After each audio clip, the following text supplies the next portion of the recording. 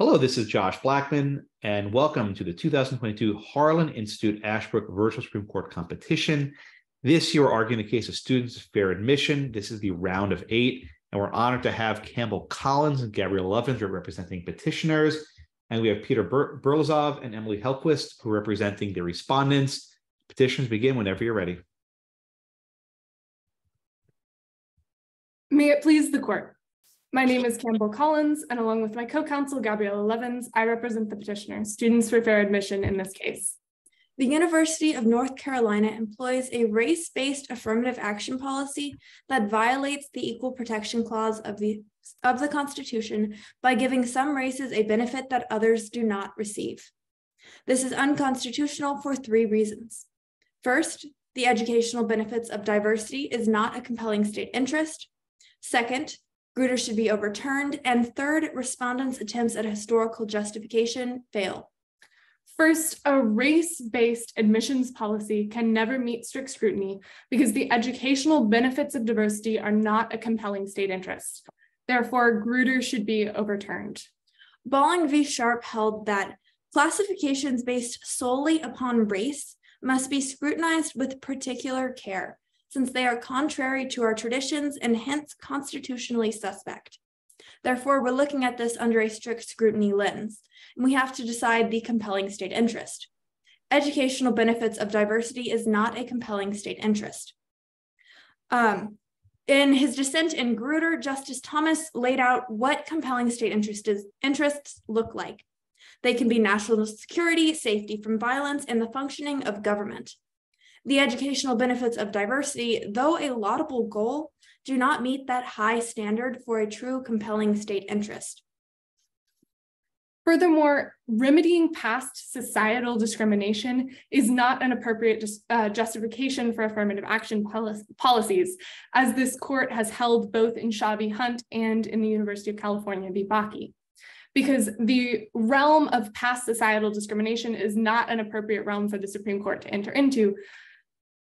So we must look to colorblindness in affording educational opportunities in order to prevent prohibited discrimination under the 14th Amendment. All right, counsel, let me jump in. And you're asking us here to overrule Grutter, right? And in recent years, this court has overruled a lot of cases. Just last year, we overruled Roe v. Wade, we overruled Casey.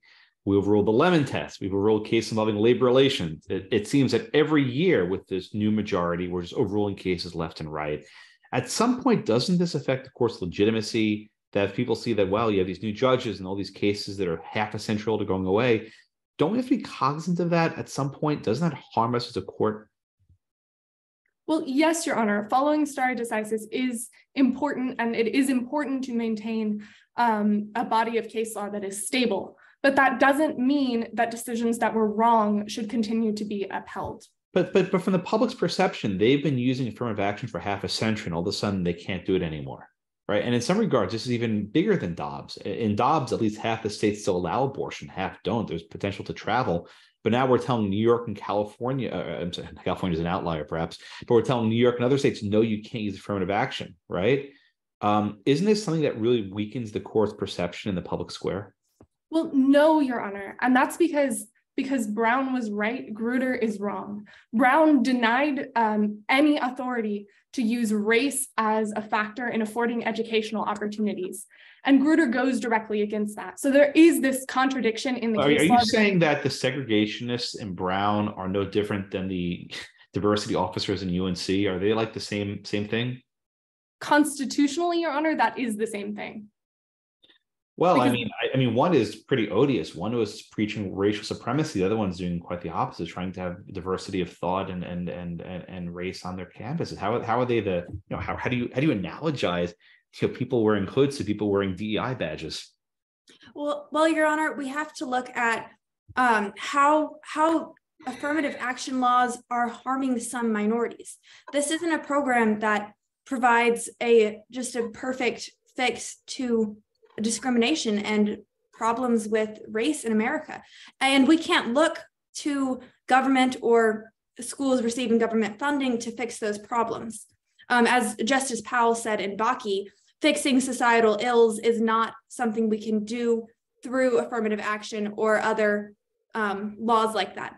So while affirmative action is attempting to do something good, it's attempting to be laudable, it's not a compelling state interest, and it is still harming some minorities, although it isn't as, it is still at the end of the day harming some minorities and giving some races a benefit over others. Can I ask a follow-up question? Oh, go ahead, Justice Liu. So I don't think anyone who supports these policies is saying they're perfect. The Grutter opinion acknowledges that there are conflicting challenges, but it did say we should at least give this at least 25 years. I don't think it's been 25 years since Grutter yet, and consider it kind of year by year. I mean, are you saying we don't have problems with race that could benefit from some of these policies to give access to students who wouldn't otherwise get in? Well, no, Your Honor, it's not that the country still doesn't have problems with race. It's that using race to afford educational opportunities isn't an appropriate remedy for those problems. And Grutter does have that kind of sunset provision where it lays out this loose guideline of we should be looking 25 years in the future and maybe we won't need those policies anymore. And so the idea that affirmative action policies need to have an end point even under Grutter, needs to be integral to how those policies are implemented. But that's not. I suppose my question to you is, why does the endpoint need to be now? I mean, I think there's still people alive today who remember segregation or remember the litigation that was ongoing during their lifetimes. I mean, wouldn't it be reasonable to say we need a little more time still, maybe another decade or 2 decades, and to end it now would be premature? Well, Your Honor, there are other ways that we can achieve those same goals without classifying people by their race. So we've seen other states such as Oklahoma achieve the same educational benefits of diversity and even see increased racial diversity without classifying people by race. And as Justice Scalia said, I believe it's Scalia, the best way to stop discrimination on the basis of race is I think that was Chief Justice Roberts, but you can go on. Thank you. The best way to stop discriminating on the basis of race is to stop discriminating on the basis of race. So I want to pick up there and push a little bit on your rather conclusive, or I guess strong argument, maybe I'll put it. So you're arguing that we should uproot Grutter, root and branch, and that the student body diversity is never a compelling interest. But what strikes me is that a lot has changed in the world since Barbara Grutter filed her complaint against Michigan Law School in 1997. I mean, as we are evidence here speaking on Zoom, lots of universities are having classes online. And one of our rationales in Grutter for why student body diversity was so important, so compelling, was that it allows students to see each other and see a more diverse student body. And what strikes me is that when you offer classes on Zoom, as many universities are doing, that you can reach out to students literally across the ocean and see a much more diverse student body, potentially. Or as we know, you can also have students who don't turn their cameras on and you can't actually see their races. So student body diversity is not evident necessarily. And I guess what I'm wondering is, why would you ask us to have such a strong student body diversity is never compelling, as opposed to a fact-intensive inquiry case by case where we can make that sort of a determination? Well, Your Honor, that's because there's this kind of inherent contradiction in the way Grutter looks at race. Grutter does say, that we should be looking to have diverse classes, to have this kind of aesthetic of diversity in order to introduce students to other students of different races. But the way that Grutter does that is by categorizing and classifying students based on their race. And we can see this from what's happening in the UNC admissions office. Admissions officers are making statements like, if it is brown and above a 1300 SAT, put them in for the Merit Excel Scholarship.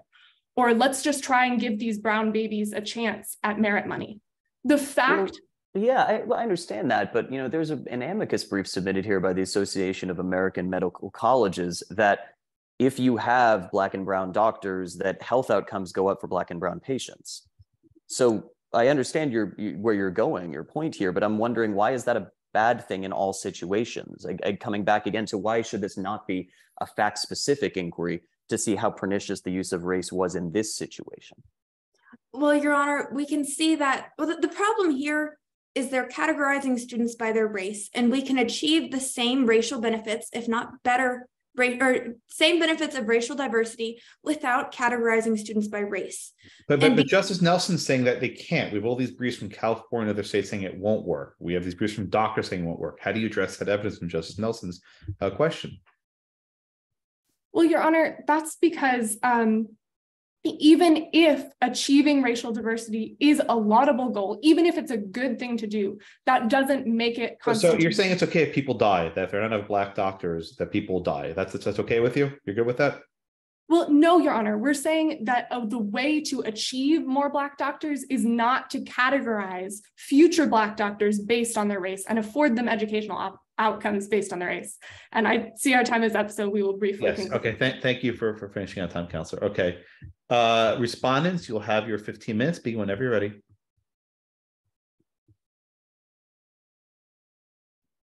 Okay, we are ready. You may proceed. Mr. Chief Justice, and may it please the court, I am Emily Helkvist, and this is my co-counsel Peter Berlazov, and together we represent the respondent's side in Students for a Fair Admission versus the University of North Carolina. As respondents in this case representing UNC, we contend that the Equal Protection Clause of the 14th Amendment does not prohibit UNC's narrowly tailored usage of race in a holistic application process to achieve the educational benefits provided by a diverse class. We contend that this court should affirm for 3 reasons. Affirmative action used in the way that UNC does is constitutional under decades of Supreme Court precedent. And secondly, affirmative action furthers the school's compelling interest in achieving campus diversity in a narrowly tailored way. And finally, race is considered by UNC as part of a 40-factor holistic process while maintaining that merit is the #1 consideration. We'd now like to open ourselves up to questions from the justices. If the justices are interested in asking us questions on specific issues which were brought up by our friends on the other side, such as diversity being a compelling state interest. Well, let's start there then, right? This court has defined compelling interest in a very high level of abstraction in the past, right? National security, right? The security of the state. It would seem that, having a diverse classroom, you might learn something from a diverse classroom. That's important. That's maybe really important. But how do you show it rises to the level of compellingness? How does it meet that high threshold? Right. Your Honor, the petitioners in this case merely stated that the consideration of educational benefits is not a compelling state interest, but did not provide evidence as to that fact. But when the court was considering that to be a compelling state interest, that is because the court found that having a diverse classroom significantly bolsters the educational outcomes across different racial lines. Agreed. Educational outcomes are increased. I'll just stick with that here. Why is that compelling? I mean, we're talking at a very high bar here. And by the way, Grutter is in flux. Maybe Grutter is wrong. I'm asking you to tell me, why is that compelling? Right. Your Honor, if we are looking at compelling state interest as something at a very high level, the nation's educational advancements and the educational equity of that nation are actually a serious thing for the advancement of that nation in an economic perspective, in a social perspective. And these reasons are clearly very compelling because this is a government interest to ensure that our citizens are able to advance and our citizens are able to have educational opportunities equally. Well, wait, I want to ask a related question that I asked your opposing counsel. So, okay, so let's assume that a student gets admitted based on their race to a university, and their entire educational program is online. So they show up to Zoom for every class, and they have the sort of professors who are totally fine with them never turning their camera on. How is race a compelling interest in attaining any of the educational benefits when we literally can't? How is student body diversity compelling when we can't see students' bodies? Well, Your Honor, race is an important factor because without it, the application process would be neglecting some of the students' personal experiences. So in the context of educational benefits in an online world, for example, when you have discussion-based classes, you're drawing on individual experiences that could potentially shape, your worldview and how you look all right, at so counsel, let me give you an example, right? Let's say you have a wealthy neighborhood outside of Chicago, where you have a wealthy Black family lives next door to a wealthy white family. These kids are best friends. They grew up together, hang out each other every holiday together, right? And they both apply to UNC. How do you know that the student with the darker skin color brings certain experiences that the student with the lighter skin color won't? How do you know that? Your Honor, beyond certain disparities between racial groups, which we'll address in a second, according to a Kaiser Family Foundation study, more than 70% of Black Americans in the United States have experienced threatening discrimination. I'm asking on the example I gave you, right? But how do you on a case-by-case basis, just by looking at a person's skin color, what experiences they'll provide? Your Honor, we can't. And the whole purpose of a 40 Why do you have a checkbox? Then why is it so important to categorize people with a checkbox right in the top of the application? Your Honor, on the Common App, race, while there is a red asterisk next to it, there is an option that that an applicant can choose to provide with prefer not to say. So what if this court holds that we ban the use of the Common Applications checkbox? Would that be okay? Your Honor, we would not support that decision because it's important for universities to be able to consider personal backgrounds of applicants. But you're not considering personal backgrounds, you're considering skin color. That's only one metric. Put aside the personal statement. We'll get to the personal statement in a moment. All you're considering is your skin color. Yes, Your Honor. However, it is our belief that an individual's skin color in the United States, unfortunately, frequently do influence their personal background. Let's say a person's Nigerian, and they grew up in Nigeria in a very wealthy family that had oil interests in Nigeria. They never stepped foot in the United States, but they check off Black. What do you do with that person? Well, Your Honor, just because someone's social economic status, is higher than average does not mean that they don't have other adversities that they didn't have to overcome in life, right? Let's pivot to law for a bit. So let's talk a bit about the Reconstruction Congress. And your friends on the other side point to various legislation passed in the 1860s, right? And they argue, though, that those laws were remedial in nature, right? And this court has held that you can use race to remediate past discrimination. Are you making a remedial argument in this case? Our argument is primarily not focused on remediation because remediation was not acknowledged as being a compelling interest in Bakke. However, we do believe that a lot of the cases in the aftermath of the Reconstruction Congress do show that remediation in some forms can be an acceptable government value. But is this remediation? In other words, is UNC making an argument-based remediation here? Could you repeat that question? Is the University of North Carolina making argument-based remediation here?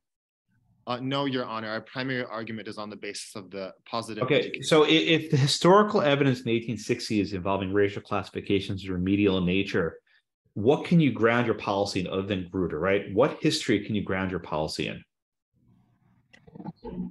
Your Honor, we believe that there is a substantial amount of precedent in the United States law, which has shown us that the Constitution is not as colorblind as our friends on the other side would claim.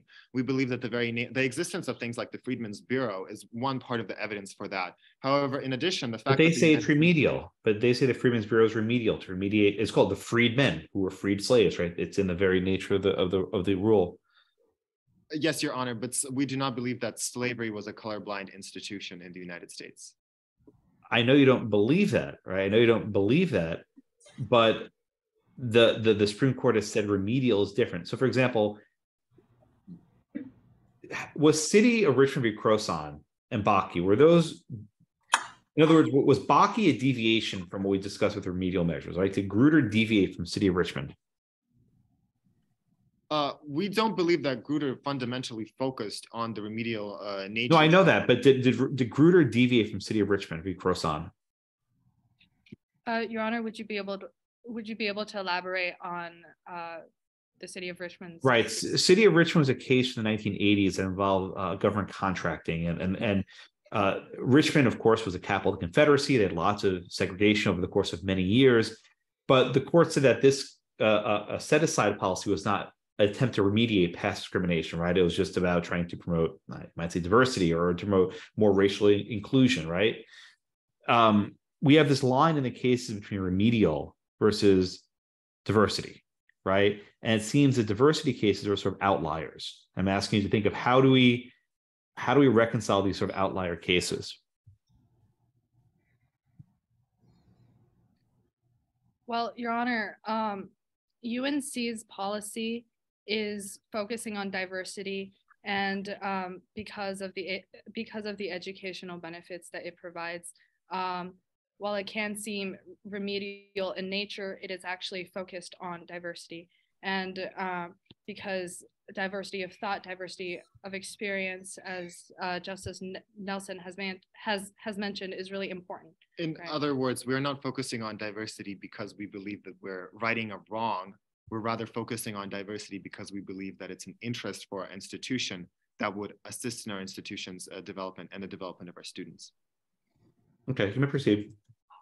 You said something at the beginning about we consider race, but merit is still the most important. I mean, isn't that just like a platitude that can't possibly be factually accurate? I mean, aren't you, to some extent, removing merit or whatever other race neutral criteria you're looking at, and then adding race as a factor? Because there's going to be some people who are getting in who wouldn't have otherwise gotten in because of their race, right? Your point is that these policies are needed. They do have benefits, right? That means there's going to be people getting in because of a certain racial category that wouldn't otherwise be getting in. Isn't that antithetical to merit?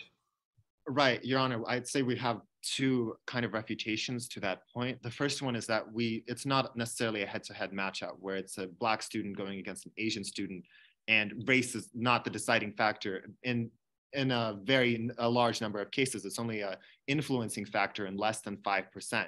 But our second argument is that the reason that we ask for race and components of applicants' backgrounds is because it's very important to understand individuals' starting points and certain struggles that they've gone through in their lives. Our belief is that race is part of a host of things about an individual's background, which can influence their worldview, influence their perseverance and their ability to survive through difficult conditions. It's the same thing as saying that an individual who is high income does not necessarily have any other struggles. Saying that someone being of a different skin color does not necessarily make them a victim of discrimination does not take into account that the vast majority, more than a super majority, have personally been victims. But aren't you still, is that still a stereotype though? Aren't you still treating people as a debtor class because of their skin color, to quote Justice Scalia? Well, Your Honor, the whole purpose of a 40-factor application process by UNC. Oh, I mean, look. I know you have 40 factors, but some factors are more important than others, right? I mean, you can say. Well, let me just go to this point, right? I know you're trying to say it's not a zero-sum game, but it is, isn't it? I mean, like, if you hear the platitude, your race can only help you, it can never hurt you, right? But how can that logically, factually, possibly be true if your own argument is that if we don't have these policies, we're not going to get the kind of diversity we want of race? That means your policy is admitting some people who wouldn't otherwise be admitted. And doesn't that mean you're also reducing other racial groups in order to increase representation of the groups you're trying to increase? Your Honor, we believe that we consider race in a multifaceted way. We don't necessarily just use race to, give Black students a boost. Race on the application could help anyone who has a strong experience or a strong development process as a result of their racial category. So let's consider an applicant who, I don't know, may be Swedish and may have come from Sweden, whose family background may be Swedish. Side note, that's my partner. But you would consider that person's experiences with having the fact that she is Swedish in your mind, because that has greatly contributed to her life experiences. The reason why we kind of consider Black applicants with the racial category more is because in the United States, that is actually a much more severe category. Okay, now let's talk about Asian Americans, right? There are briefs filed by various groups who document there's overt discrimination against Asian Americans, that they have to de-Asianify their resumes. I mean, not all groups benefit from UNC's policy here. Well, we understand that that Asian Americans in some cases can be hurt by the policies of affirmative action. We're not barring Asian Americans from entering schools. And furthermore, in the strive for equality, we unfortunately can't always benefit everyone. It's not there is no perfect solution, and sometimes, like, right now Asians are getting the short end of the stick, but future. Are you? I'm sorry. Did you stipulate the Asians getting the short end of the stick? Did you just say that? I'm sorry. Your Honor, I don't think that's your position. What my partner is referring to is that our overarching goal is to establish a diverse and equal environment. But if Asians are getting the short end of the stick, then your policy is not doing a very good job, right? You're helping some racial groups and not others. We're not doing it in a way that's necessarily a zero-sum game. But it has to be zero-sum. I mean, even Bakke recognizes if there are a fixed number of seats in a entering class, every student you accept is one fewer seat you have for someone else. It has to be a zero-sum game.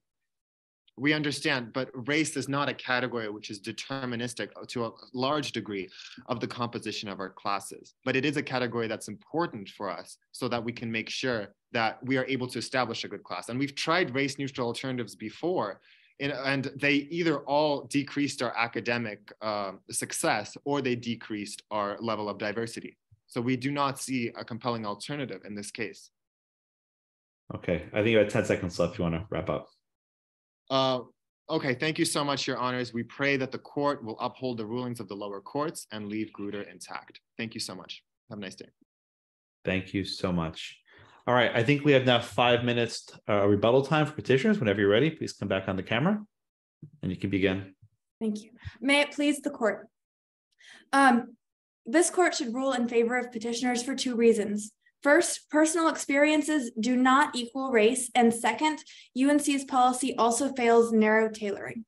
First, using crude stereotyping based on race is not the same as looking at applicants' individual personal experiences. Using a checkbox, as the respondents allege that UNC does, in order to determine a person's experiences is stereotyping. How can you take, but yeah, I don't understand that argument. Like, I mean, well, sure, I grant your argument. Let's assume that it is stereotyping. I mean, is it an accurate stereotype that, you know, there is a higher likelihood that you will experience X, Y, and Z if you're race A, B, and C? Is that not an accurate stereotype? No, Your Honor, that is accurate. However, the problem is assuming that every single student who checks a particular box on the Common App has those same experiences. Well, I don't think they do that necessarily, right? I mean, we don't assume that everyone who gets a perfect score on the SAT is going to ace all their classes. I mean, it's kind of a mixed bag, right? We stereotype all over, and I guess what I don't understand is why this one is necessarily pernicious. This is different, Your Honor, because race is a protected class under the 14th Amendment. Well, so this actually makes me, this raises a point you raised earlier with Brown that I don't quite understand, because you seemed rather confident that Brown was merely an anti-discrimination case, when I think it's a fair read of Brown that it's an anti-subordination case. And even if you disagree on whether it's an anti-discrimination case and therefore no affirmative action, or anti-subordination that might countenance affirmative action, what I don't understand is how Grutter can be grievously wrong given 2 very reasonable interpretations of our core precedent here. Well, Your Honor, we have to look at a couple different things. Well, first, Your Honor, it's because Grutter does something that is unacceptable under the 14th Amendment. Grutter says that you can look at a student, know only the race of that student and not that student's personal experience, and then add that person to a class in order to increase the diversity of that class and to increase the ways that students get to interact with students with different experiences without actually knowing anything about that individual student's personal experience. So it's a different analysis to say that UNC can admit a student because they wrote in an essay that their Asian American heritage encouraged them to pursue Asian studies. That's an experience. That's acceptable because it's not using race to admit that student. But so, Counselor, what if there was a question that said, check this box if you were a descendant of a former slave? Would that be allowed? Well, Your Honor, that would be, it depends, first of all, on how they're using that information. Are they using that information to give descendants of former slaves a benefit over other students based merely on their ancestry? I mean, couldn't we stipulate as a categorical rule, if you're descending from a slave, you're at a disadvantage? Isn't that like 100%, 100% odds? I think that's very likely. But as we said, or this court said in Bakke, we can't use affirmative action as a way to fix past societal ills.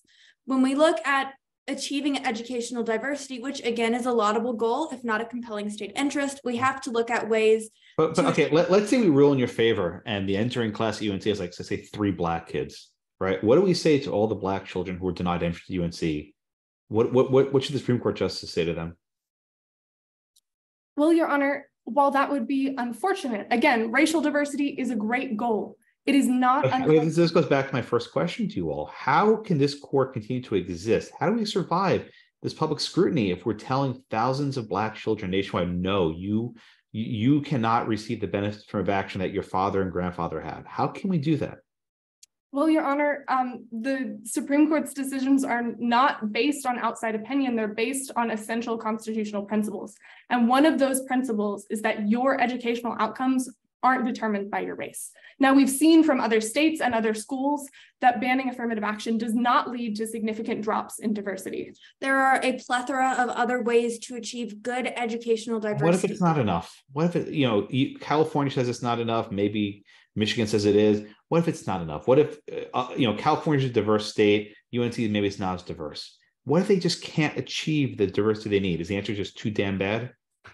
Well, first of all, they need to keep experimenting and trying new things. And if they can't achieve anything, students then guinea pigs. I mean, are we just experimenting on classes? I mean, this person's life we're talking about. We're just experimenting, like, putting baking soda and vinegar in a volcano. Is that all we're doing? Well, we're experimenting by seeing if we give preference to people with lower income, does that improve the school? If we look at other factors, does that improve the school? And I see our time has ended. May we conclude? Yeah, you can conclude. Thank you. Thank you, Your Honor. I have to laugh. I have trouble holding it. I have to... All right, both teams come back online. All right, so you guys did great. This is really strong. What I loved about both teams is we came at you really hard, and we were cutting you off. We were interrupting, asking really long questions. Ryan, your windup is like 3 minutes. It felt like, right. And which means you have to sort of keep track of all the moving parts, because it's like, can you repeat the question, please? Justice Breyer used to do this all the time. And you held your ground, except when you didn't need to, right? When you could give ground, you gave ground. But when you had to hold your ground, you held your ground. You were smooth. I didn't get the sense that you were frustrated. A couple of times you paused a little bit, which is fine. Your pacing is good. Your tone is good. Your diction's good. Also, for Ryan's benefit, the high schoolers, they do in pairs of 2. It's sort of different than we do in law school. But I thought the handoffs were pretty seamless. I thought it was very smooth from one to the other. I didn't feel that one of you was necessarily dominating the other. At one point, I think Emily maybe misspoke a little bit, and then her partner jumped in there to sort of bail her out, which is fine, right? That's the nature of the competition. You can't do that at the Supreme Court because you're on your own, but at least in our competition, you're allowed to do that. So that's good. And I see an actual increase in sophisticated arguments in the last round. So we had a couple weeks, so we had the first round, now there's the second round, and you got better. Right, you improved. I'm sure you watched your video. I'm sure you reviewed what you said. You said, "Oh, why did I do that? And I should have said this." Right, and you improved, and you kind of got the gist of how we're going to attack, which is why I came at you at different angles. I don't think I tried all new questions. I'm not sure if I did, but I think I got mostly new questions, and I'm sure Ryan and Corey have some comments as well. But that was very strong, and all 4 of you could walk into a law school tomorrow and compete in a moot court competition easily. I can say that with a high degree of confidence. Yeah, probably get to the finals too. I thought y'all were fantastic. So without repeating anything that Josh said, I think that the one thing I'd love to compliment both sides on is the specificity of the sources that you were citing to the justices were fantastic. So for example, on the petitioner side, y'all cited several cases by name. I don't care that you got the Roberts name wrong. You got the quote right, and that's a fantastic quote to use for your advantage from parents involved. I love your degree of sophistication of being able to answer a question, not just with what you think and policy, but actually y'all have said this before at a court. Here's the case that said so. Fantastic. On the respondent side, similarly, I loved your citation to the Kaiser study. I thought that was great. I forget who, someone cut you off really quick, but I was writing it down like, oh, cool. Like if I were a judge, I would then go look at that study. Similarly, your citation to the Freedmen's Bureau, perfect legal history. That was excellent. So I loved that aspect of your arguments. I felt like that kind of sets you apart, because if all you end up getting into the argument is, yes, it's compelling, no, it isn't, and now let's just fight about different synonyms for the word compelling, it gets boring. But y'all didn't do that. So I applaud you both. All four of you, I think you did fantastically. I think you guys, yeah, I felt it was on par, possibly even with the U.S. Supreme Court argument. Maybe I don't want to go over the top, but I do think it was very good. I thought you guys, I felt sort of the genuineness and kind of just like the tone, and I think it was a great job also with the splitting off. Like I felt both of you were pretty balanced and had a good kind of chemistry in terms of making it kind of a viewing experience. It sounded like one team. So full disclosure, I mean, Professor Blackman mentioned, I did file a brief in this case in favor of the Students for Fair Admissions, and I felt very strongly about this my whole life. But I'm also trying to judge this, fairly and neutrally. And I will say to the UNC team, I thought you actually was like perhaps better than the UNC lawyer actually went to the Supreme Court argument. But I thought the Swedish example was kind of like very, very sincere and kind of like I don't believe it factual entirely, but I felt like that's, if I had to listen to a UNC administrator talk, that's probably what the example they would give, and they're trying to do the best they can under precedent that's confusing and contradictory and has its own problems. So kudos to you guys for softening my heart a little bit on the issue. But I thought you guys were both very well prepared and very polished. Good job. Right. And so now specifically, I tried to make you all laugh. Not deliberately, but I wanted to throw the most ridiculous thing I could at you and see if you broke character, right? With the baking soda and vinegar, my God, what am I thinking, right? I experiment like little guinea pigs on a bunch of little children. I also tried to make you wince. I said, so what are you going to say to those children who you're excluding from class, right? There's not a good answer there, right? I try to, because Sotomayor does this, right? She will sometimes throw something at you that's like really sort of personal and cuts to the core of what people are going to feel from this decision. And look, you can make arguments in originalism all day long, but you're going to get those sort of really difficult personal questions. And I was trying to do the other side, forget Kaiser, right? 80%, whatever the numbers are. These two people live next door to each other with the same world experience. How do you say they're different? Check boxes, a checkbox for slavery. I think Kavanaugh asked about that, the argument, if memory served. And also for the respondents, you didn't know the case of the croissant, which was fine. And Lee did the right thing, said, Your Honor, I'm not familiar with that case. Can you describe it? Good. And then I described it to you, maybe not as well as I could have. I think I described to you as quickly as I could. And then you were able to run with that and sort of give an answer based on that. It's going to happen at any argument that a judge asks something and you just don't know. And it's possible the judge is wrong. Like they're using the word incorrectly, or they're mixed up. They're literal, and that actually did happen at the Students for Fair Admissions argument. There was like, I won't name names, right? But there was a justice who asked something, and everyone in the room was just like, "That's not what the word means," and you just have to kind of politely just figure some way to be polite and kind of roll with it. I've done that with judges multiple times, where they've cited some big case and they're all puff about it, and I'm like, I don't know that case. Like that's absolutely, I've literally done that in court. Yeah, and it's fine. You're allowed to do that, right? You don't have to. And you handled it well. Yeah, I thought so too. I wrote down like great response to Croson.